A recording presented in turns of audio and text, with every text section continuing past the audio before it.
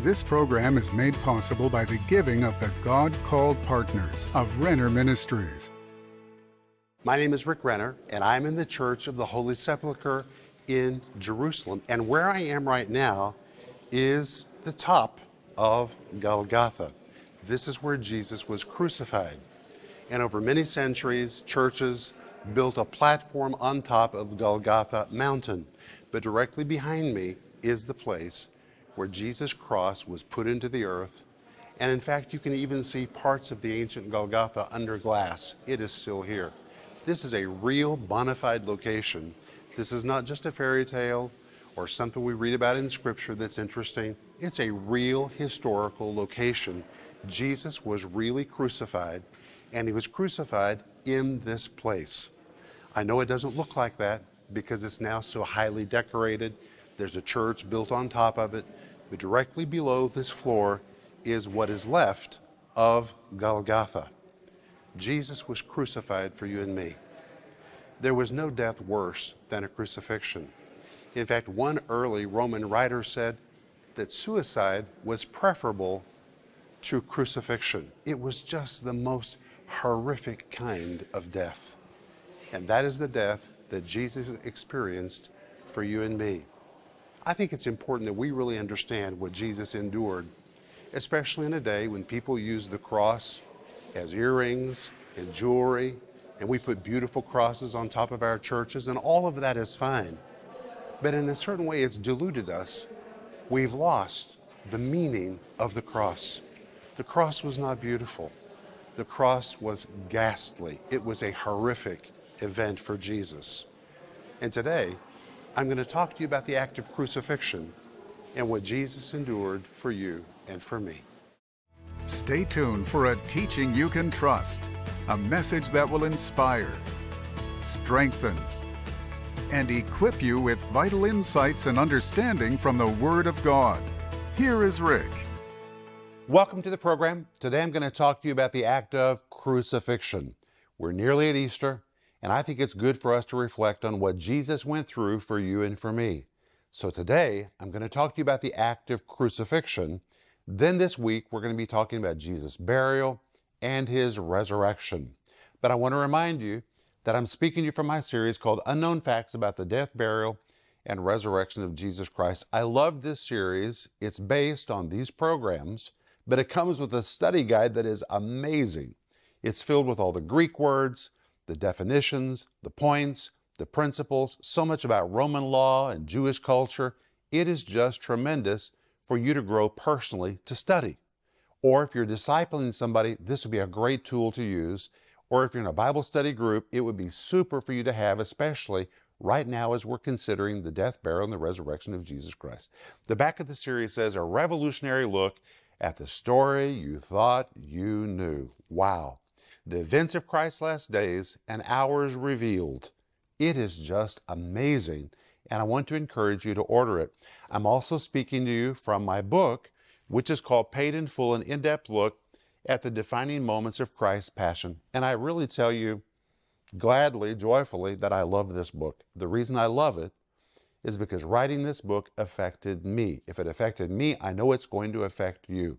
What is in this book is simply amazing. The facts, the details, the insights about the defining moments of Christ's passion. And today I'm going to be reading to you a lot from this book because I cannot improve on what I wrote. So forgive me for reading, but that's what I'm going to do today. And I want you to listen very carefully as I describe the act of crucifixion. But today we're going to begin in Matthew chapter 27 and verse 26. And in verse 26, the Bible is describing Pilate, and it says, and when he had scourged Jesus, he then delivered him to be crucified. In the last program, we looked at what it meant to be scourged. If you didn't hear that program, please go to the archives and listen to it. Jesus was scourged for your healing. The Bible says, by his stripes you are healed. That word stripes in Greek is the word molops. It describes a full body bruise, a body totally discolored, completely swollen because it's been so abused. Jesus didn't just have a few little stripes across his body, like most people imagine. His body was literally torn open by the whip of torturers who lacerated his body until Jesus began to bleed like an open hydrant. It is amazing what Jesus went through to purchase healing for you and healing for me. It's one reason why we shouldn't tolerate sickness in our life. Jesus didn't go through all of that so we would tolerate sickness. Jesus went through that to purchase healing and wholeness for you and for me. But that's not all. Matthew 27 verse 26 says, after Jesus was scourged, Pilate delivered him to be crucified. And that's what we're going to be dealing with today, the act of crucifixion. You know, today, people wear the cross in their ears. They wear it around their necks. We put it on the top of churches. And it's such a beautiful item to us.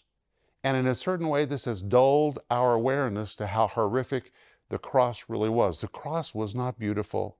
The cross was not encrusted with diamonds or jewels. The cross was not made out of gold.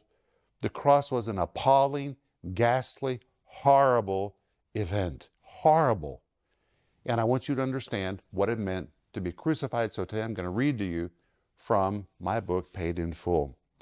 The word crucified is from the Greek word stauros, which describes an upright, pointed stake that was used for the punishment of criminals. Only criminals were crucified. So Jesus died the death of a criminal. This word was used to describe those who were hung up, impaled, or beheaded and then publicly displayed. It was always used in connection with public execution, and the purpose of crucifixion was to humiliate the person that was being crucified. Crucifixion was one of the cruelest and most barbaric forms of punishment in the ancient world. Flavius Josephus described crucifixion as the most wretched of all deaths. It was viewed with such horror that in one of Seneca's letters, Seneca wrote that suicide was preferable to crucifixion. That's how horrible crucifixion was.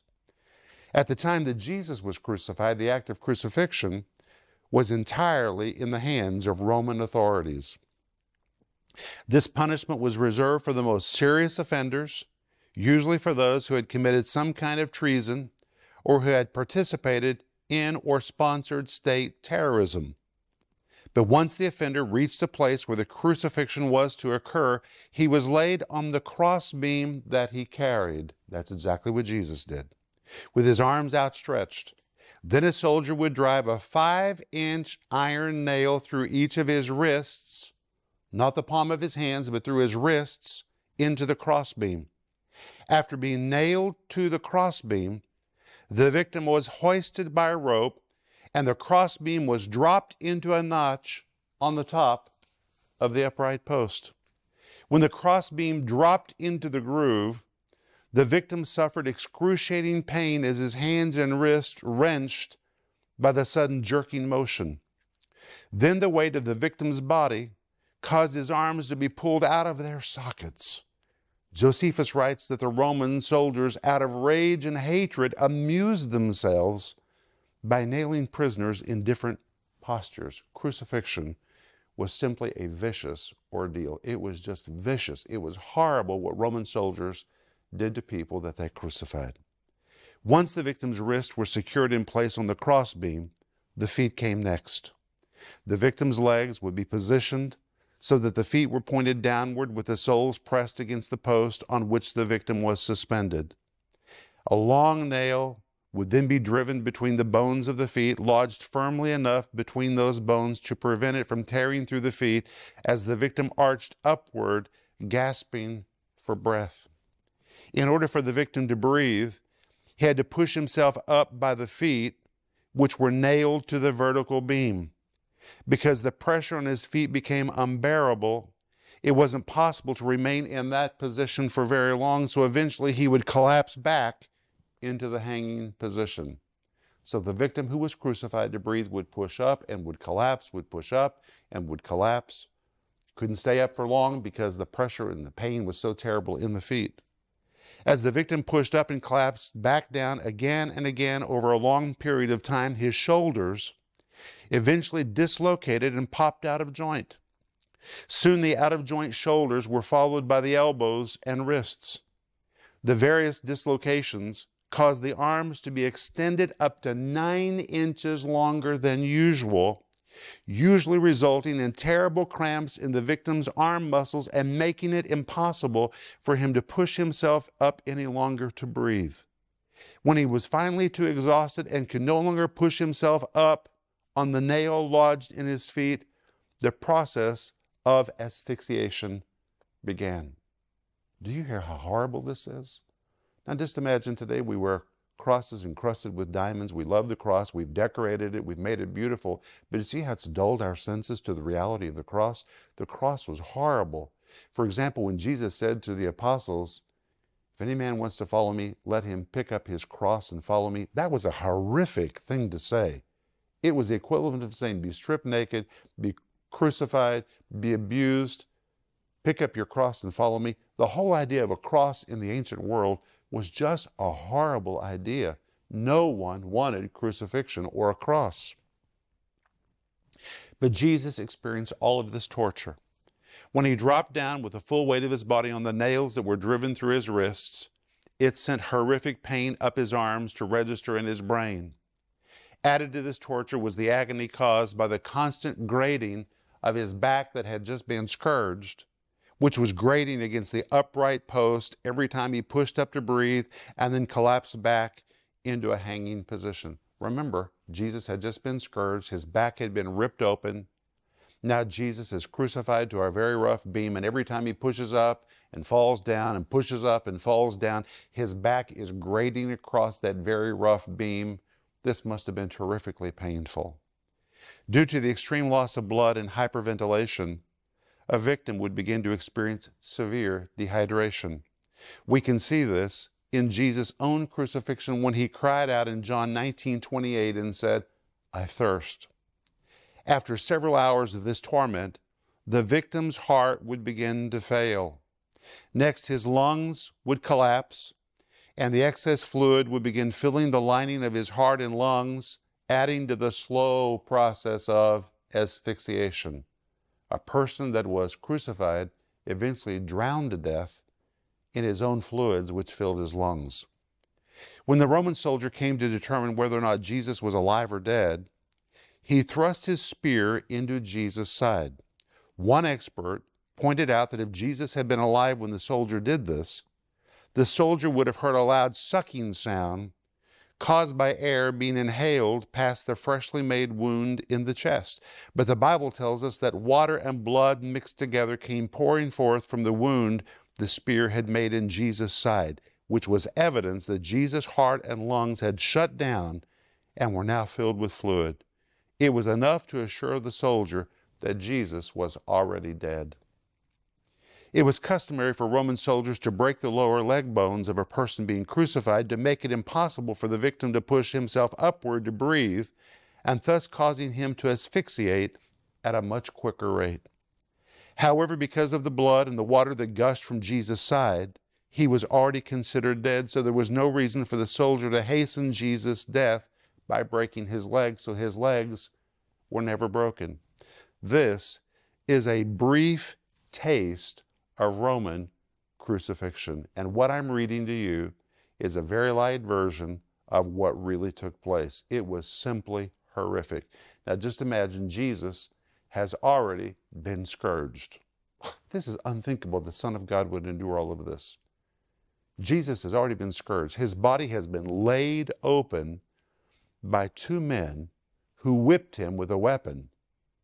And at the end of those straps of leather were pieces of bone, metal, wire, glass, just shredded his body, shredded his body. The soldiers, after that, thrust a crown of thorns on his head. We saw that that word thorns is a Greek word which describes thorns so sharp they could cause delirium or even death. And when they shoved it on his head, those thorns scraped across Jesus' skull. Blood was pouring from Jesus' head. His hair was matted with blood, his beard, his mustache, his entire face covered with blood. And now Jesus is crucified in the most horrific manner by Roman soldiers who enjoyed this process of torture. This description of crucifixion was exactly what Jesus experienced on the cross when he died for you and for me. Wow. This is why Paul later wrote in Philippians 2:8, "And being found in fashion as a man, he humbled himself and became obedient unto death, even the death of the cross." That word even in Greek is very important.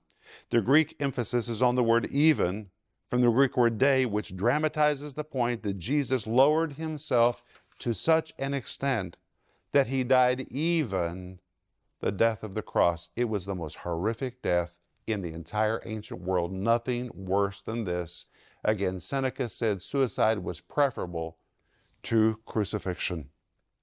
The soldiers near the foot of the cross, according to Matthew 27, verse 35, parted his garments and cast lots for them.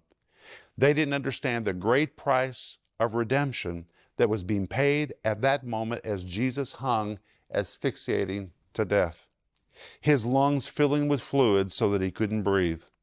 But according to Roman custom, the soldiers who carried out the crucifixion had a right to the victim's clothes. Jewish law required that the person being crucified would be stripped naked. So when Jesus was crucified, he was completely stripped naked. This was a part of the humiliating act of crucifixion.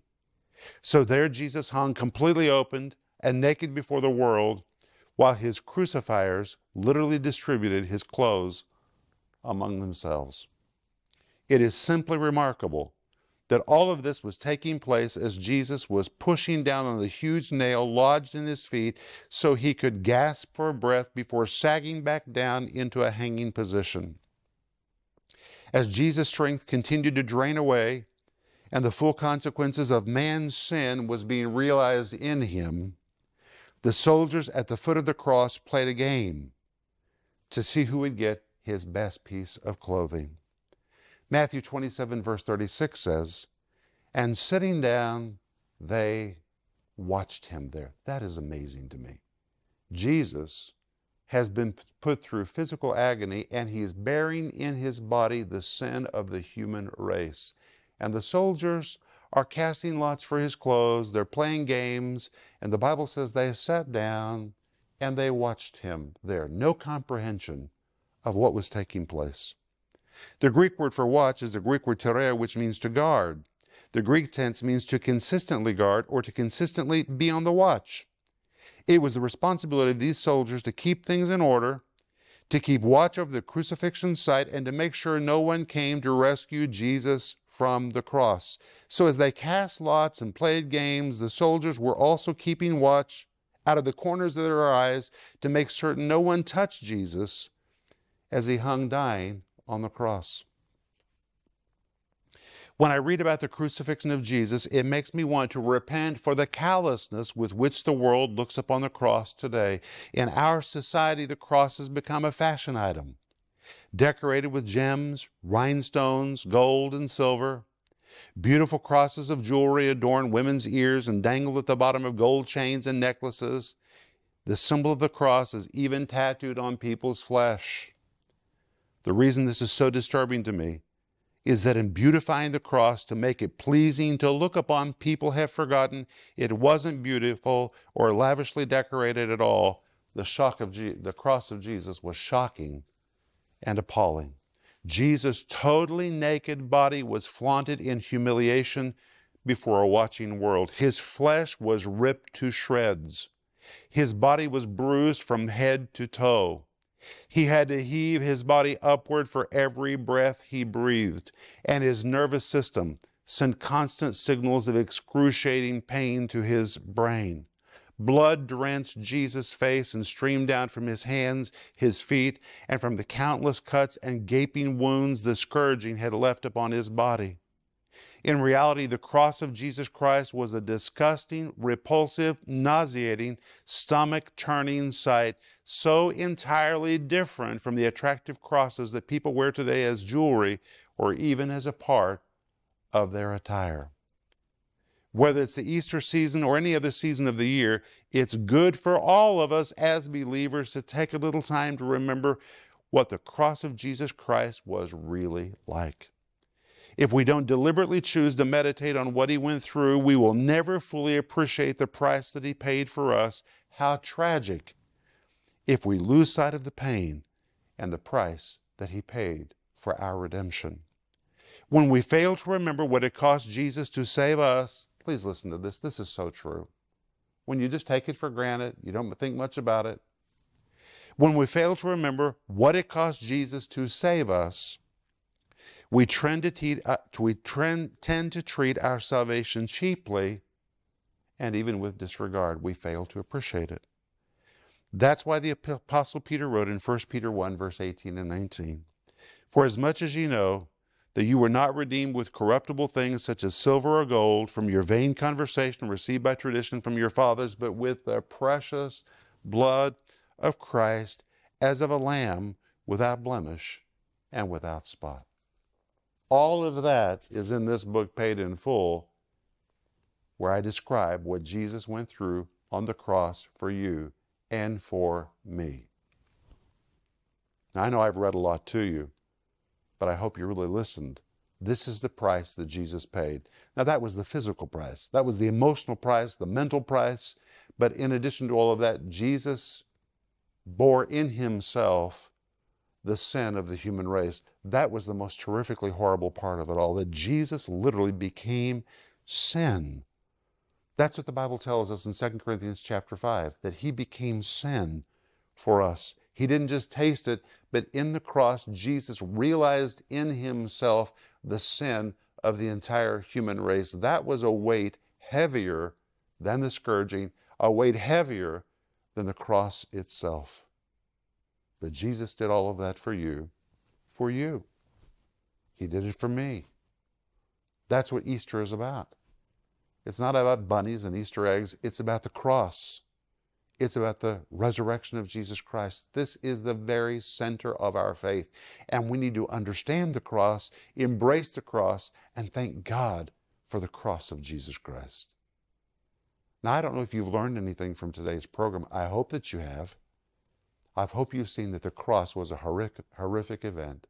So horrific that when Paul wrote about it in Philippians chapter 2 and verse 8, he said, Jesus humbled himself even to the death of a cross, the Greek word "dei." Even, can you imagine it? He humbled himself even to the death of the cross. Nothing more debasing, nothing more humiliating.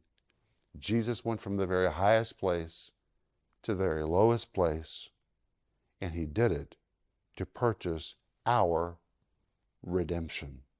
I want you to think about people you know that are unsaved. According to the Bible, if they die in sin, they go to hell. Jesus paid the price so they can avoid that. What are you going to do at this season of the year to tell somebody else about what Jesus did to set them free?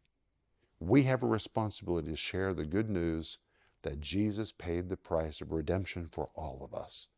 That's what I want you to think about today. I'll be back in just a moment, and I'm going to pray for you. From the courtyard of Pilate to the hill of Calvary, every step Jesus took on that Good Friday, he had you in mind. The Bible says Jesus died so our debt could be paid in full. In his book, Paid in Full, Rick Renner guides you through the details of Jesus' final hours on earth. In Paid in Full, you'll discover that this striking narrative of love and redemption is much more than the story taught in Sunday school. This powerful book can be yours for just $17.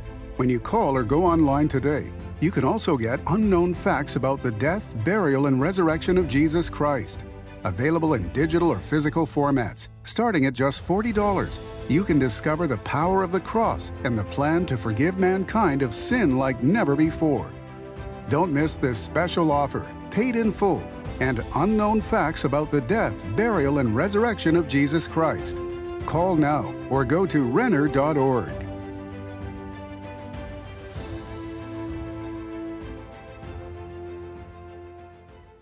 Today I've been talking to you about the process of crucifixion, and I have in my hand a replica of the very kind of nails that were used to crucify Jesus to the cross. This is the kind of nail that was driven through Jesus' wrists and through the bones in his feet. Can you imagine this nail being driven through your wrists and through your feet? That's what happened to Jesus, and those nails held him in place as he died on the cross as the Lamb of God who would take away the sins of you and me. Jesus did that for you and for me. The Bible tells us in Hebrews chapter 9 that Jesus was lifted up as the eternal Lamb of God, and there he died for you and for me, and he has the power to save anybody that will come to him today. Thank God for the blood of Jesus, that we are not redeemed with gold and silver and carnal things, but with the precious blood of Christ himself. Amazing. Well, I'm speaking to you from my series called Unknown Facts About the Death, Burial, and Resurrection of Jesus Christ.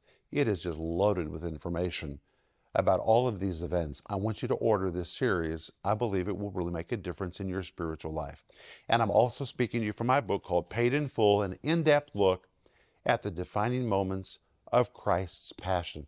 Every page of this book is precious. It's just filled with information that will take you somewhere new in your spiritual life. I really believe that. But let me pray for you. Father, we thank you for the blood of Jesus that cleanses us. We thank you that blood cleanses our conscience so we're free of sin. We thank you for people we know that need to be saved, that blood was shed for them. And Holy Spirit, we ask you to help us share the good news of Jesus Christ with the people we know who need to come to him. In Jesus' name, amen. Well, remember Ecclesiastes 8:4. It says, where the word of a king is, there's power. Let God's word release its power in your life today. It really will change your life. And I'll see you in the next program. If you've never received Jesus as your Savior and Lord, now is the time for you to experience a new life Jesus has to give you. Pray this prayer with me right now. Lord, I repent of my sin and receive you as my Savior and Lord. Wash away my sin and make me completely new. I thank you that my sin is removed and Satan no longer has any right to lay claim on me.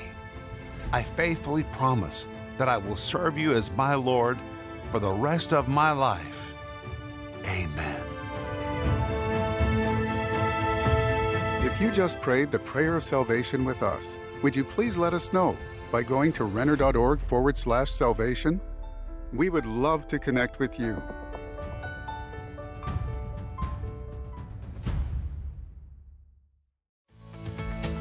Renner Ministries is proclaiming the gospel of Jesus Christ through every available media to the uttermost parts of the earth. Discover the many ways you can help us make a difference in lives around the world with the Word of God. We invite you to partner with us in teaching, strengthening, and rescuing lives for the glory of God. Together, we can make a difference that will last throughout eternity.